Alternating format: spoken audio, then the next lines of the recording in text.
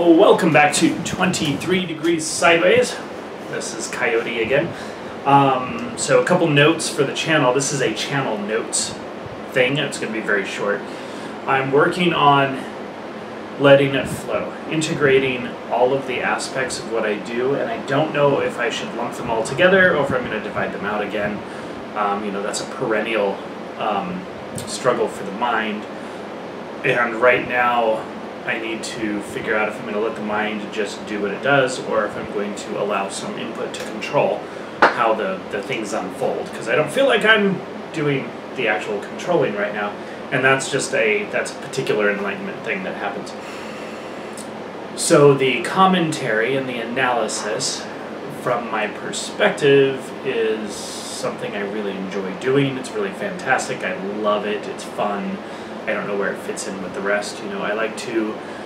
Someone pointed out to me today that a lot of what I do is play devil's advocate or point out contrarian viewpoints or look at things like sideways. That's hence the 23 degrees sideways. Look at things sideways and try to give a different perspective to things. So maybe I'll just run with it and keep it going.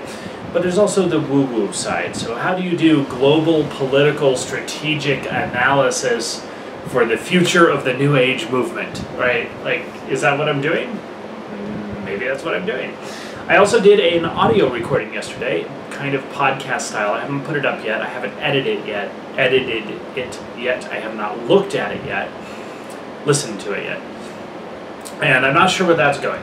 One of the things about that is that it's a more meandering kind of conversational tone, but it is a monologue. I'm not doing podcasts with people. I'm not trying to get other people's viewpoints. I'm trying to write an audio novel in a stream of consciousness sense, and that is a very weird place to be. I think it's a very weird place to be in terms of production, and I don't know if I'm going to edit, how I'm going to edit, or if I should edit.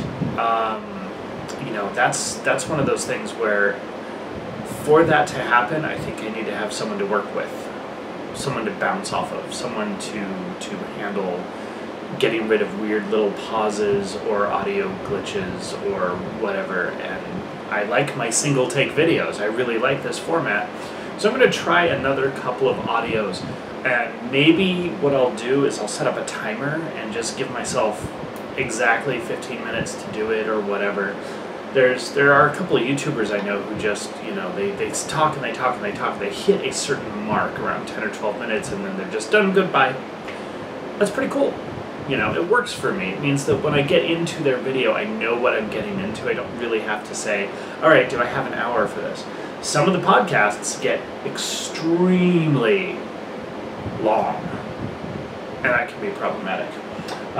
So the audio thing seems like it might work. I'd still have to get into some editing to do the YouTube publishing because I have to put a picture on it or something, or a slideshow or something. Someone help me with that, please.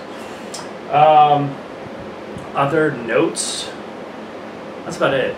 You know, I'm working on courses, I'm working on coursework, so I'm going to have to get better at scripting and following a script, and or looking at notes or something and doing a video, a presentation video that actually works.